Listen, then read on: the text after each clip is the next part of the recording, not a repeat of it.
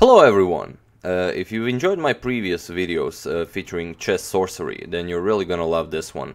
When I see this game, I imagine Rashid Najmuddinov watching the game and saying "nice," because the game is well, out of this world.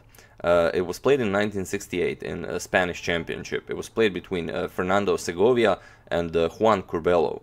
And Mr. Segovia was, I believe he was an international master. I found his rating, he was rated around 2400, but I couldn't find any photo, so the hoodie guy again, I know you guys really hate it, that the hoodie guy loses every game, but I will try to find a game where Mr. Hoodie beats a very strong player. So let's see the game. Fernando is white and Juan has the black pieces. We have e4, c5, knight to f3, d6, d4, c captures on d4, knight captures on d4, and knight to f6. Knight to c3, a6, and bishop to c4. We have e6 and bishop to b3. Bishop to e7, bishop to e3, and Juan castles. Queen to e2, we have bishop to d7, queenside castle, and b5. And white plays a3, not allowing b4. Queen to c7, king to b1, getting out of that c-file, so it's not directly in front of the black queen. Knight to c6, and white plays g4, preparing to push the kingside pawns. And okay, here black has to find some interesting plan. In this position, black played rook 8 to c8. And it might be tempting to play a move like b4, but this is, well, this would favor white. For example, a captures on b4, rook f to b8, g5, and after knight to e8, f4, rook captures on b4, and rook h to f1.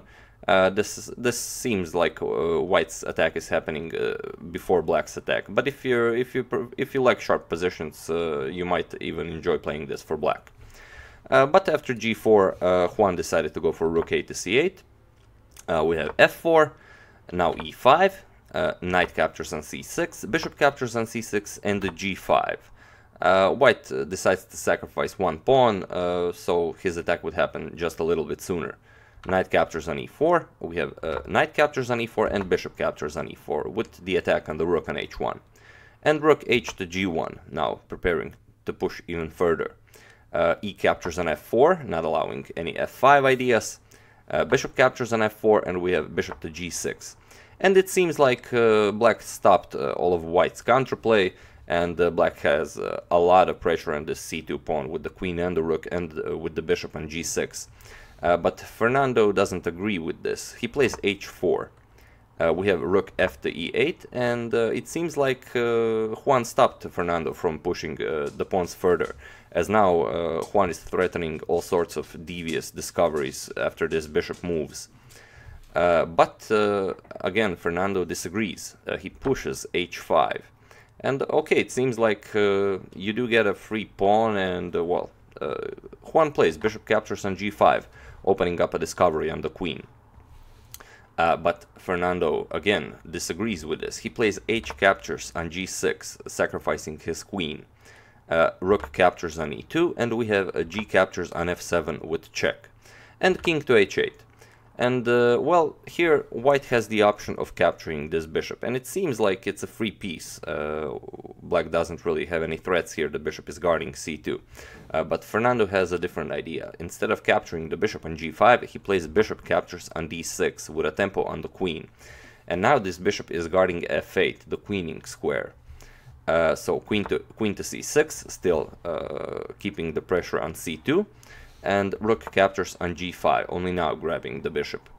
And, well, if you count the pieces here, I mean, if you give pieces value and then count them, the material is about equal here. But white's bishop on b3 is completely protecting black's king from any threats on c2, and this pawn on f7 is a monster. So it's really hard to find a game plan for black here. If you would like, you're welcome to try and find a plan for black. But Juan actually completely misses the idea here, and he plays rook captures on c2.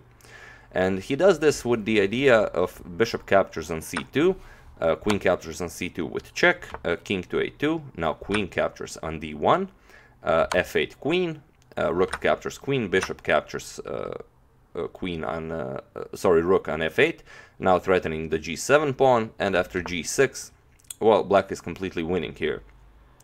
But unfortunately, after rook captures on c2, Juan completely missed Fernando's idea. Fernando plays bishop to e5, now threatening bishop captures on g7 with checkmate. So okay, we have rook to c1 check by Juan. Still not convinced that this is this is bad for black. But Fernando, of course, plays king to a2, and the threat of bishop captures on g7 checkmate is still there. So he plays queen to h8, now guarding g7. And well, what do you do here? It's perfectly fine to capture the rook on c1. This would be winning for black. But as Fernando played the game in great style, he would also like to end the game in great style. And we have rook captures on g7. Again, with amazing sorcery. Queen captures on g7, and now rook captures on c1. And what's the idea here?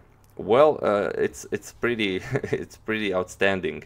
If you play rook captures on c1, you get pawn to f8. You can either pick a rook or a queen, and this is checkmate. And if you don't grab the rook, if you, for example, grab the bishop with the queen, well, then you get rook captures on c8 with check, king to g7, now f8 with queen, check, and well, black is getting checkmated in a couple of moves. So what do you do after rook to c1? Well, Juan tries rook to f8, and now even more sorcery from Fernando. He plays rook to g1, and this is terrible. You can't capture the rook because, well, your queen is pinned from the bishop on e5, and if you capture the bishop with queen captures on e5, you get rook to g8 with check. Only move is rook captures, and then you just play f captures on g8. You grab a rook or a queen, and it's checkmate. So after rook to g1, Juan tried one more idea. He played rook captures on f7, now protecting his queen on g7. But, well, Fernando just played bishop captures on f7. And, well, here Juan really had all he could handle. And in this position, he resigned the game. You can't capture the bishop on f7. Your queen is pinned. You can't capture the rook. Again, your queen is pinned. And again, bishop captures on g7 is a threat of checkmate, and if you capture the bishop, you get once more rook to g8 checkmate. So in this position, Juan resigned the game, facing a certain doom, and this beautiful masterpiece was created by Fernando Vizier Segovia, the Spanish international master. I think he was an international master, although I'm not sure if any of you know. Please do share in the comments. So yeah, that's the game. This is my third game in the featuring some serious chess sorcery. I do hope you enjoyed it. I would like to thank John Radke, Dave Pierce, and Joel Meshi for your contribution to my channel. Thank you a lot, guys. I really appreciate it. As usual, you can check two of my previous videos here. Thank you all for watching, and I will see you soon.